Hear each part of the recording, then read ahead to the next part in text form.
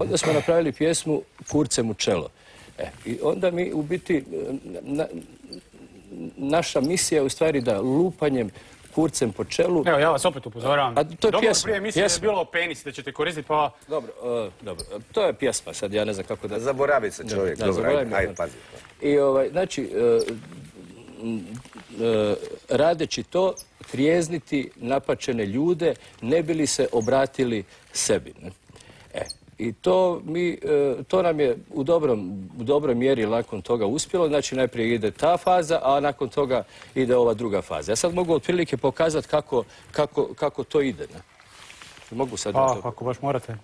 Evo, recimo kako kreće ta naša meditacija. Samo molim da ne prostačite. Ne, mislim, ja sam samo spominjao tu pjesmu. Ne znam kako bi sad tu pjesmu objasnio kad je to... Stankoviću, to je umjetnost. To je umjetnost. Recimo, idemo ovako. Krenemo.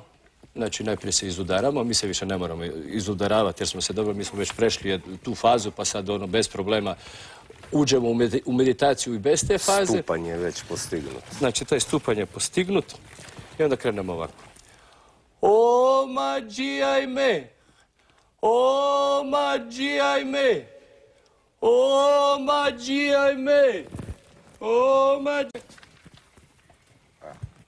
I onda to tako krene. Nego danas. Tako, nikad nije bio više, nije se nikad osjećao slobodnijim, a nikad do sad nije bio više izmanipuliran. Zašto? Zato jer je manipulacija... Ja sam zapamtio što ste rekli, gdje vam je kolega otišao? Gdje vam je kolega otišao? Više piše. Manipulacija je baš u svim segmentima, mislim da je prisutna baš u svim segmentima. Došlo nam je. Pali. Poštovani... Čekaj, di si? Ne. Ne.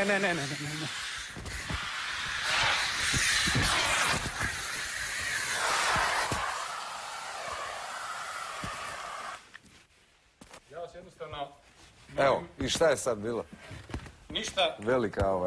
Veliki problem. Ništa je bilo to da ste mi zaprljali sako. Možete sjesti, vratiti se nazad. Poštovani gledatelji, dajte molim vas, ugasite ovo, ne da se s vama razgovarati.